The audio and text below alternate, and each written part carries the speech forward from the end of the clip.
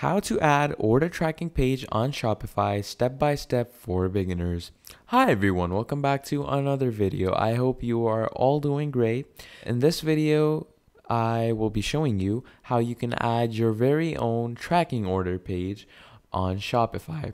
Now, what that's going to do, it's going to basically create a tab on your main Shopify page, which will basically allow the customers or users to track their orders from wherever they are or wherever they're present at the moment. So basically, the basics that you need for all of this is obviously a fully set it up and accessible Shopify store. So yes, you'll need to log into your Shopify, obviously. And once you've logged in, you're just going to go on Setup Guide and complete your setup.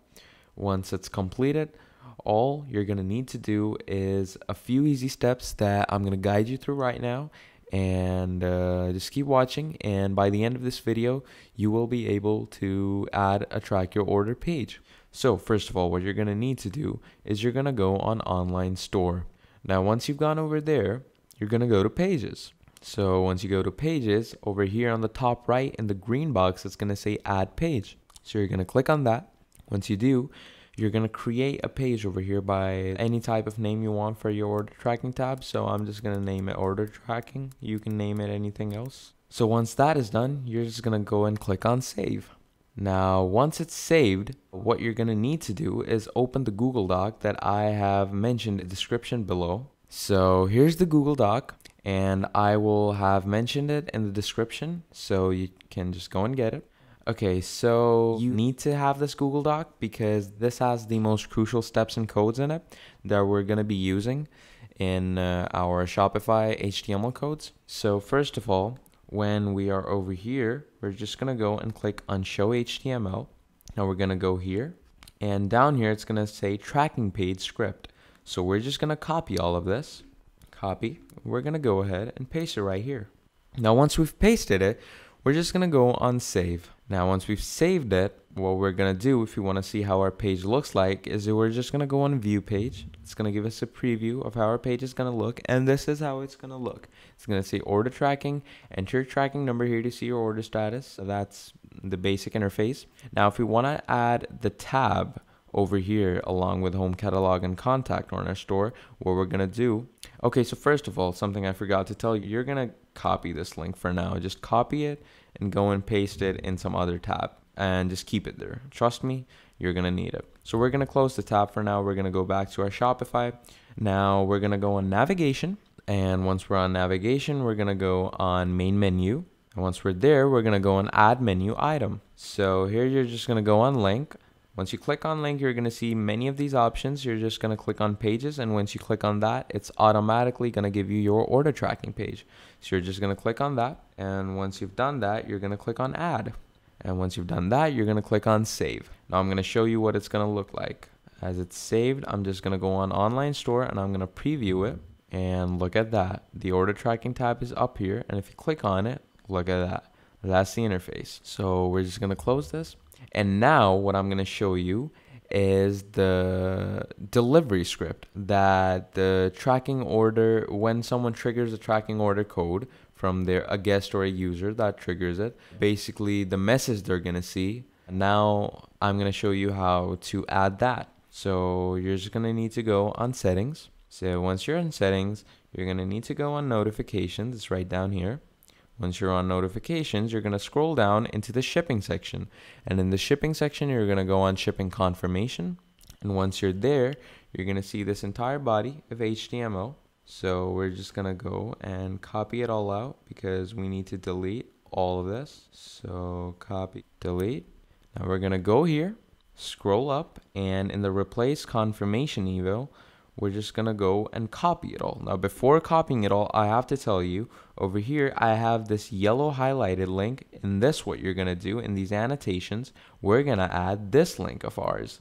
So that's why I had you keep this in a separate tab. So right now, let's go ahead and copy the link. Let me just copy it all the way down here. Make sure you copy all of it. Here we go. And we're going to copy. And we're going to go and paste it right here. So when you go on around the 102nd line. Yeah, there you go.